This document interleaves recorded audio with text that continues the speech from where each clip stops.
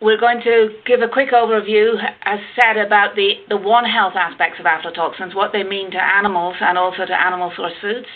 So Johanna is going to start with a presentation on the status quo, and then I'll follow up with some of the policy implications, and then we can take some questions and answers. A lot of this work has been based on a series of IFPRI 2020 briefs on aflatoxins, which I produced last year along with Laurie and Univer, so that's another source for further information. Over to you, Johanna. So the topic of today is aflatoxins, animal health and safety, and the safety of animal source foods. So we're going to start with an introduction of aflatoxins and mycotoxins. We go over to look at the livestock and fish exposures to aflatoxins, the impact of aflatoxins on animals' health and production, how aflatoxins are transferred to animal source foods, and how we can manage the risk of aflatoxins, both in the animals and in the food. Then we'll continue a bit with the standards for feeds and animal source foods and the policy recommendations for the future. So mycotoxins are toxins or poisons produced by fungi or molds. There are over 500 types of mycotoxins described, and more than 200 types of this are found in foods. Aflatoxins are some of the most serious toxins that we know of. They can cause acute disease or chronic illness in both people and animals, including fish. We also have economic losses, and these result from the costs of human illness, the loss of livestock production, exclusion from markets, and the cost of testing and risk mitigation. In addition to the acute disease that can happen, aflatoxins also cause chronic disease, such as cancer, and it's estimated that at least 26,000 deaths occurs annually in Sub-Saharan Africa. Looking at the chain of how aflatoxins are transmitted in the food chain, this starts with Aspergillus flavus fungi, infecting the crops and contaminating them with the aflatoxins. Then this continues during storage, especially during poor storage, for example during moist conditions. Animals get contaminated by eating these contaminated crops, and they can thus transfer it into dairy products. And there is an impact on livestock production with reduced economic benefits for the farmers, and also economic losses due to cost of health treatments, decreased immune defense, and also we have a decreased production of food, which is a problem in food insecure areas. Humans get aflatoxins through the crops they consume and also through dairy products. And the impact on humans can be either acute or chronic, such as cancer or stunting in children. Species are sensitive, especially young animals and young humans are the most sensitive. And some species, such as rabbits, ducks, cats, swine, and rainbow trout, are highly susceptible and can die of less than 1 milligram per kilogram body weight.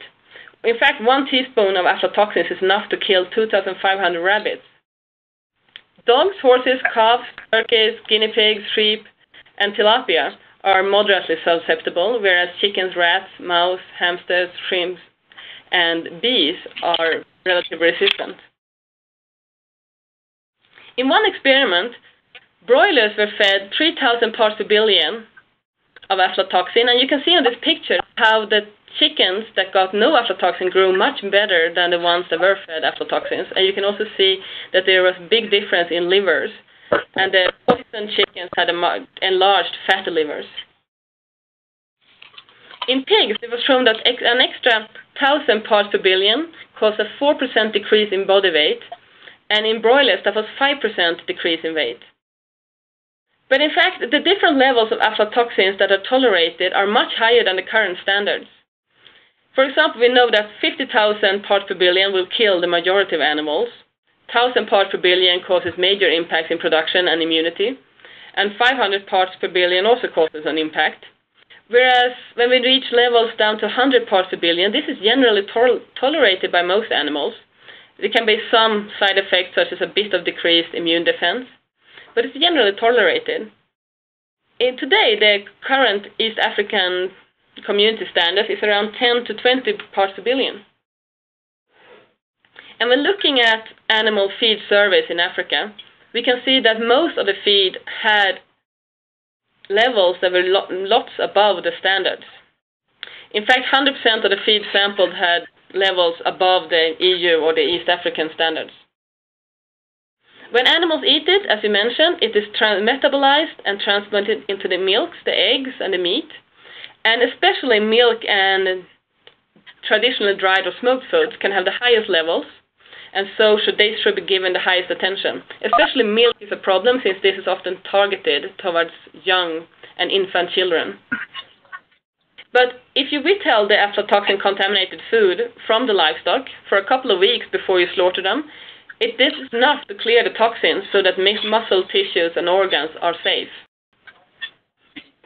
There has been a number of studies testing aflatoxins in milk, and most of them, as you might be able to see from this map, showed rather low ranges of aflatoxins, whereas some showed a bit higher, but majority had rather low levels. So this is a bit of the background and the status quo, and we can see that aflatoxins are ubiquitous in nature. They're present in a lot of animal food in developing countries. They definitely cause impacts, but their full impacts and costs are not fully known, nor how best to manage it. So now we're moving more on to the take-home messages and the policy recommendations.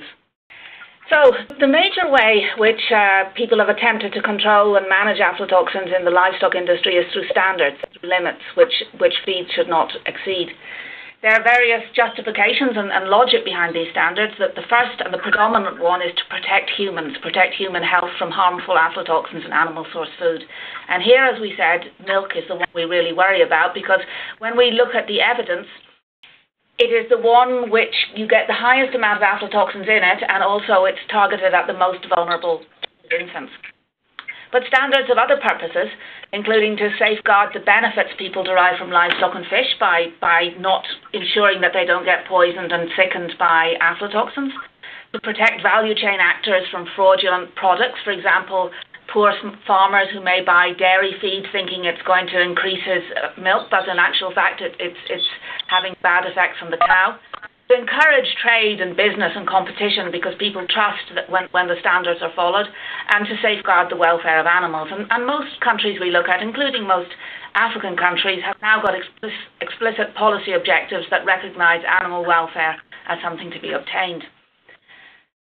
But when we're thinking about feed standards, it's useful to differentiate between things which are kind of really essential, as in protecting human health, others which are things we would desire, like supporting trade, but we sometimes find that in actual fact the standards are not really always followed strictly in developing countries.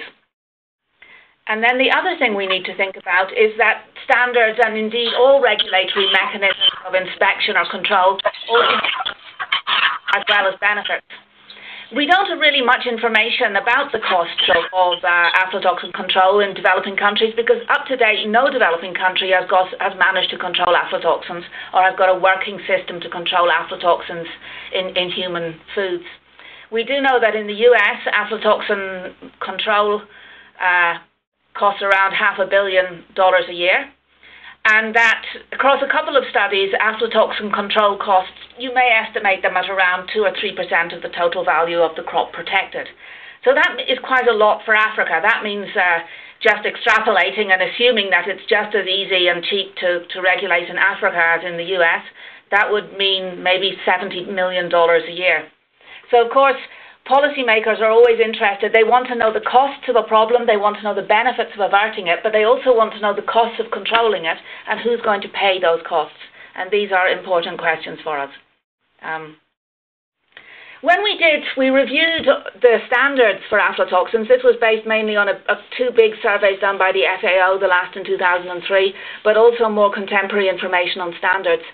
And we looked at more than 100 different standards in different countries and for different animals. And what we found was there was a very wide range.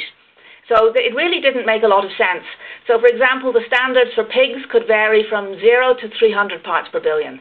And there wasn't much logic as to why one country should have 0 and another should have 300.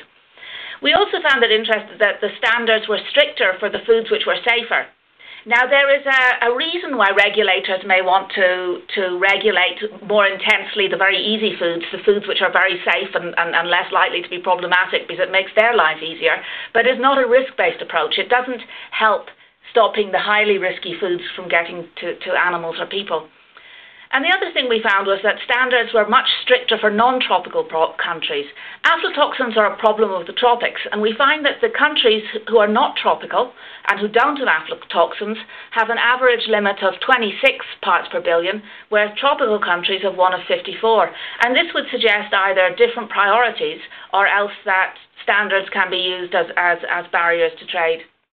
So there's a lot going on in standards, and a lot of it is not actually based on evidence or the health impacts on humans or animals. And one of the things we're trying to do now with USAID funding and led by ITA is to develop a more evidence-based approach to standards, at least in the East African community. So that was what should we do to manage aflatoxins in animal feeds. It's not actually difficult. It's expensive sometimes, but it's not difficult. We need good practices at producer, processor and retail level, and there's some very encouraging methods such as biocontrol and irrigation and other ways to reduce aflatoxins. We need appropriate risk-based legislation and regulation, which we don't have now. We then need a way of monitoring aflatoxins in feeds and foods and doing something with the contaminated feed.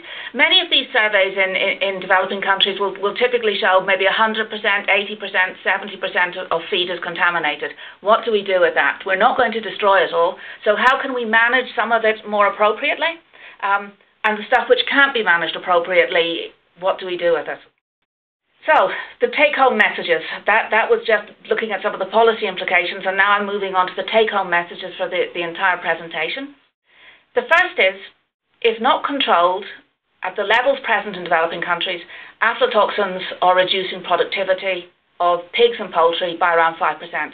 That may not seem a lot, but when in these intensive poultry and pig production enterprises, which are really being driven by the livestock revolution and the rapidly increasing demand for food, they operate on incredibly small margins. So the difference of 5% can easily be the difference of profit or loss and of animal source food available or animal source food not available. On extensive ruminants and extensive pigs and poultry, we have much less evidence, but the impacts are probably less. So if we're risk targeting, we're not going to worry so much about the freely ranged scavenging animals. We're going to worry more about the intensive.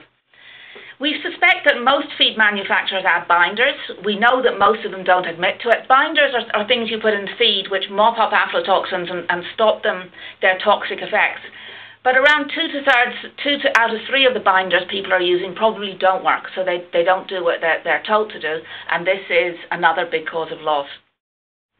We know that the cost of aflatoxin and regulation and control is reasonably high, but there is a strong incentive for feed makers and industrial farmers to control aflatoxins. So if we can build on these powerful incentives, it may be more effective than depending on regulations and rules, which we know in developing countries where we work, most people actually do not follow, and governments lack typically a lot of capacity to implement. We've seen that by all the surveys we do, which regularly show 50 to 80% exceeds the standards which are present in the country. So how important are aflatoxins then in the animal source foods, the foods derived from animals? Well, our reviews suggest they're probably not something to worry about in fresh meat, fish and eggs. And they are something which can be managed relatively easily just by withholding aflatoxin feed in the few weeks before slaughter. It looks like they may be an important problem in traditionally processed fish and milk, but there's almost no surveys on this. As in many other cases, the indigenous food, the local products which are so important to poor people, are some of the least studied. And in dairy, where you get this continuous transfer from everything the cow eats in the rumen, a small bit of it goes into the milk. This is where aflatoxins are likely to be a problem. But still, it's not likely to be a big problem in countries where the per capita milk consumption is 10 or 15 kilograms a year. But it is likely to be a problem in those communities and those countries where there is really pretty high milk consumption. So what should we do? In terms of this ubiquitous problem which we cannot remove or eliminate, how do we manage to live with it and control it best and use the scarce resources we have in the most efficient manner? One is to focus our resources on managing the high-risk feeds and the high-risk products. At the moment, there tends to be a blanket approach to feed products in developing countries, and if we could concentrate on the high risk, we would get more for our money. Another thing is that the current feed standards, which we've just reviewed, are not really based on evidence, and they're not suited to developing country context. If they were to be strictly followed, these feed standards would push contaminated food into the human value chain. We want the livestock value chains to be able to suck contaminated food out of the human value chains into the ruminants and the fattening beef cattle areas where it can do less harm. And even if it does do harm, it's better that a chicken gets sick than that a child gets sick. We find that in developing countries that it's really difficult to transfer government regulations, even the best of regulations and policies. It's really difficult to get them translated 100% into practice. So if we can leverage the powerful economic incentives of livestock and feed manufacturers and farmers, that may be a better approach. Blending and binders are simple technological solutions which can work and can be effective. Many developing countries outlaw them at the moment because they're just a bit nervous around any technology. But if they could be persuaded that these are something they can safely use, again, that would help make animal feed a good way to draw aflatoxin contaminated food away from children and mothers. So that's basically our suggestions for the way forward and what policymakers and the donor community especially can do. I'd just like to finish by acknowledging some of the many partners who contributed to this work, and then we'll be very happy to take any questions. I think we've kept pretty much to our time. Yeah, hi there. I have a question. The milk, if it is processed into dried powder and later on again restituted, is aflatoxin then still a critical issue or not? Yeah, that's a very good question. We didn't actually mention that, but aflatoxins are not destroyed by any kind of heat treatment. There is a certain degradation over time if you let milk stand, but it's generally not destroyed at all. So it's still a problem in milk powder, it's still a problem in all sorts of milk products practically. Cheese, it persists in dairy products. I do have another question. How can actually a contaminated feed, if it is not destroyed and then fed to the animals, of course it's going through the whole system then, what can one do with, let's say, contaminated feed then? Or what is the general advice? If, for example, maize is highly contaminated and the farmer is feeding it anyhow to the livestock, what would be your advice? Well, this is, again, it's a little bit complicated because sometimes the best is the enemy of the good. And in many cases, contaminated maize, people would recommend that it be buried. But if it is still going to be used in some way, there are two things you can do. The first is to blend down. Now, this is actually not allowed in some countries because it's considered to be a risky process. But basically, if you've got 1 kilogram of highly contaminated maize, and you mix it into 1,000 kilograms of uncontaminated maize, and that goes to make animal feed, the final animal feed is going to pass all the standards. It's not going to be contaminated. The other thing you can do is to use something called ammoniation, which is industrial technology which just exposes the feed, the maize, to ammonia, and this removes all the aflatoxins.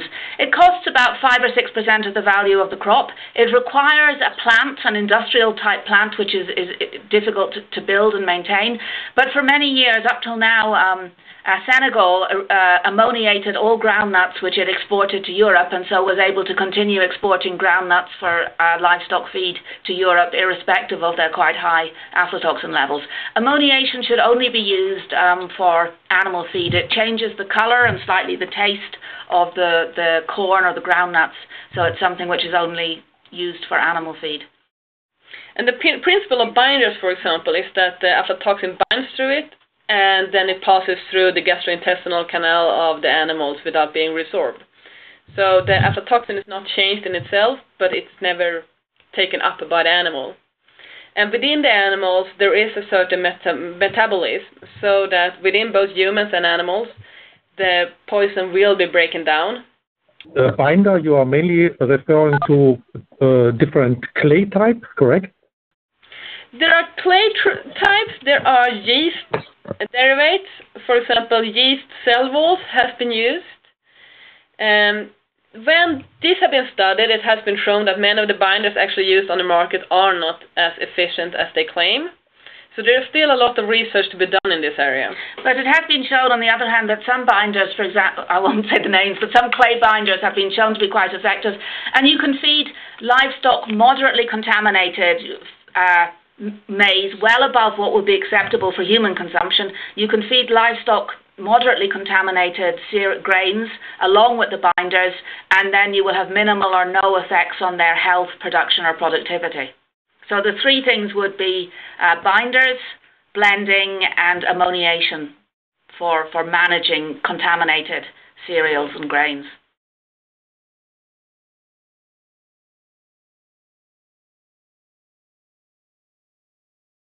Well, what happens is not every clay is the same, so lots of clays have been tried.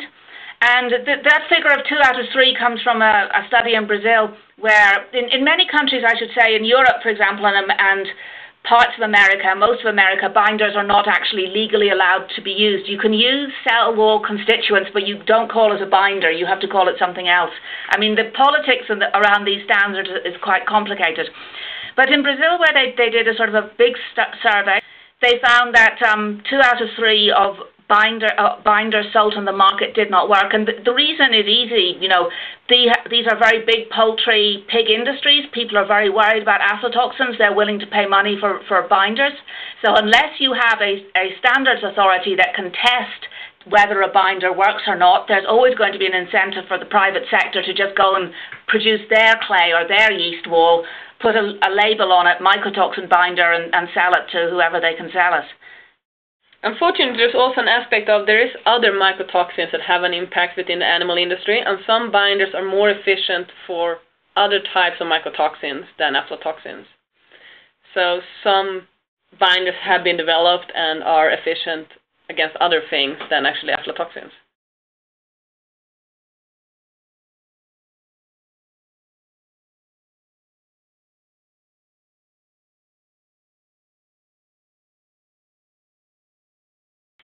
Yes, it's surprising how little evidence there is, how much we're lacking good evidence on aflatoxins. I mean, you've heard in previous talks much more about the human situation, which obviously is a much higher level of concern because you're talking about human lives. But even in the livestock sector, we have very limited information on what is the level in animal feeds, what people are doing to manage it, what are the costs of the in terms of lost production and productivity. The main work has been done, I would say, by universities, local universities in Africa, who've done quite a lot of small-scale studies. And then the other is the CGIR centres, especially IITA, which has done a great deal of work in the crop sectors. ILRI has worked more recently and much more in the livestock sector. USAID has been a big supporter of aflatoxin work. But definitely, I think in order to understand the true costs and the most appropriate management, more evidence is needed.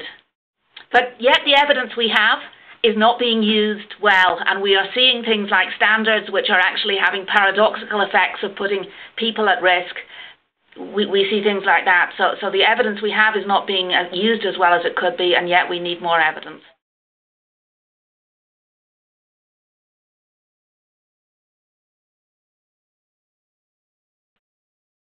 Yeah, controlled. Yeah, that is one of the attempts that are being done that exists in US.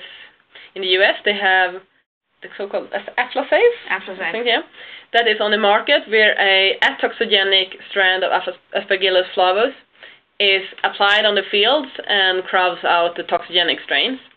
And there are experiments ongoing in Africa as well, in certain countries, with local Aspergillus flavus strains that are atoxogenic. And this is very promising results. As it is now, the costs of the applications is higher than most farmers can afford. Developing country farmers. Yes. Well, for a smallholder, there is simply no money to put on these products at the moment. So there's still lots to do, and this is a very promising approach, the biocontrol aspect of it.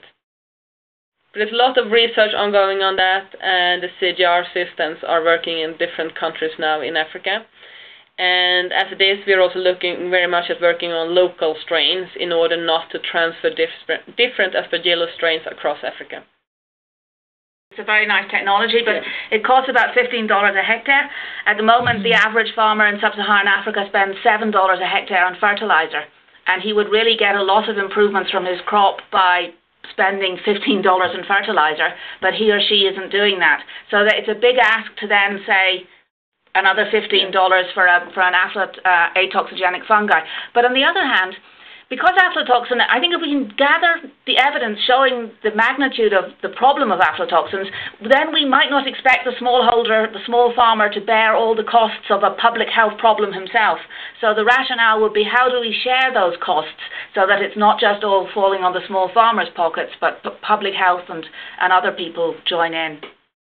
I was interested in the whole aflatoxin and milk and young children, because we know that in some societies that are more pastoralist with more animals, women stop breastfeeding earlier than they would if it was a non-cow society.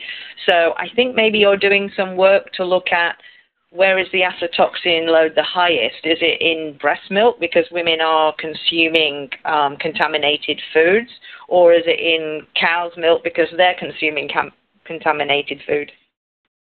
This is a very good question, actually. We know that aflatoxins are in the breast milk of the women, and we know it is in the milk of the cows as well. And we are right now actually doing a risk assessment, trying to look at the relative importance of milk for children in different areas of Kenya, trying to look at the consumption levels, the levels of aflatoxins in the milk, and the relative importance of that compared to other sources of food. At the moment, we don't actually have an answer to this, but it's definitely a very important thing. I think some of the preliminary things we could say, and again, a risk assessment is really needed to put numerical numbers on it, but we know that at the moment, mothers in parts of Kenya are also weaning their kids onto maize, which is highly contaminated. Milk is often not, is rarely as contaminated as maize, because the milk is kind of, has less aflatoxins than whatever the cow ate. So early weaning onto anything with maize and groundnuts in it and milk is probably more dangerous than continuing to breastfeed, even if the mother has got aflatoxins in her milk. As the situation is now in many parts of Kenya and Sub-Saharan Africa, is that Aspergillus is so ubiquitous and aflatoxin is kind of present in more or less high levels in most products, which means that it gets a trade-off. You can have the breast milk, which is contaminated with some levels of aflatoxins.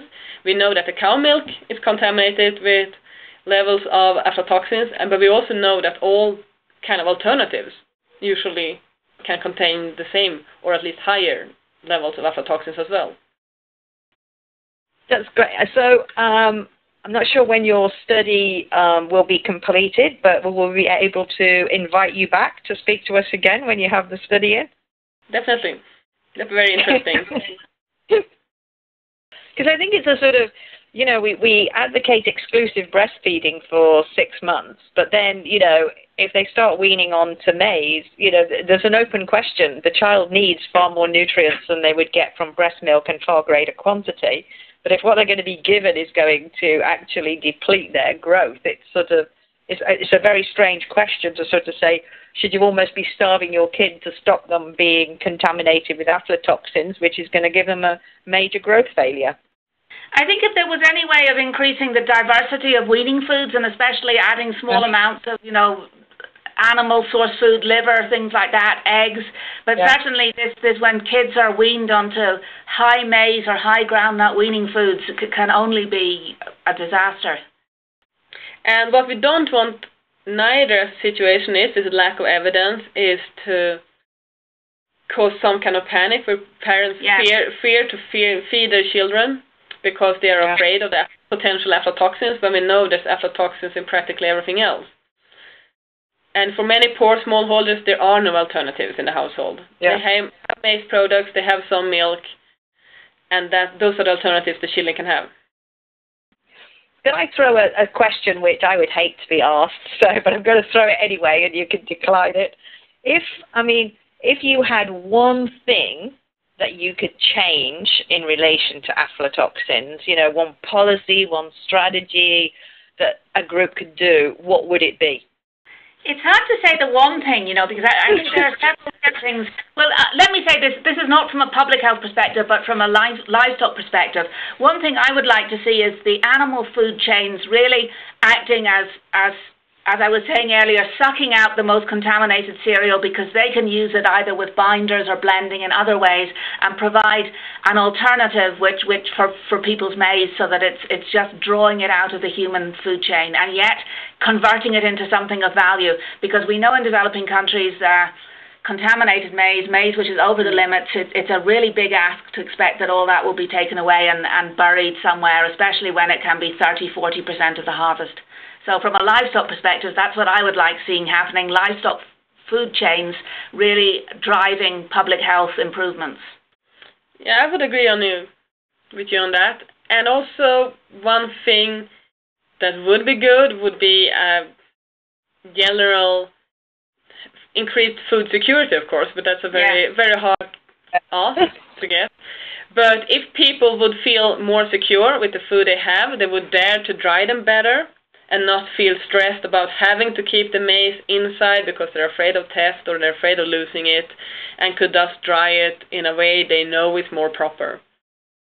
But that's a hard task. And if I could just ask for one other quick thing, which would be really nice, it would be the 1 cent aflatoxin test. A little bit of paper which you drop in your milk or you put in your ugali and stir it round, and it comes back bright red if you shouldn't eat it, and it comes back out green if it's fine to eat.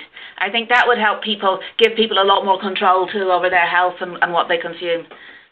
Any chance that test's going to be available anytime soon? Not soon, but it is technology. We're not that far off the technology. I have a quick question talking about this communications bit of it. I was wondering, how aware are people, the farmers, about the problem, and what would you think would happen if they had that little test kit available? Isn't it a little bit about the political level that needs to put in some money to get that whole awareness going? What do you think? You said in the beginning in the United States there's $1 billion a year or something spent on aflatoxins. Well, I mean, it has been shown that people in at least Kenya are fairly aware of aflatoxins. There has been a number of outbreaks where hundreds of people have died acutely, and therefore you have a bit of attention in the mass media. So, on average, we see a rather high awareness. Everyone is not really aware of how it works. But we also have tried to do a couple of willingness to pay studies where we can see that people are generally willing to pay a bit extra for having safe products. But at the same time, we know that very poor people often do not have the luxury of eating the safe products they would prefer. And so, yes, it's likely that it's not enough, shall we say, that people know there's and aware, and even though they worry about it, that won't be enough to solve the problem. And in addition to that, any kind of rapid test like that would, of course, have to be followed by very straightforward recommendations, maybe different levels, saying to the farmer, if it turns this color, don't eat it, give it to the cow. If it's this level, don't feed it to anything. Just burn it and use it as charcoal. Or so that the instructions are really clear. But we also have to be really aware of, for many families, there are no alternative food. So we can't just tell people to throw away the only thing they have on their plate.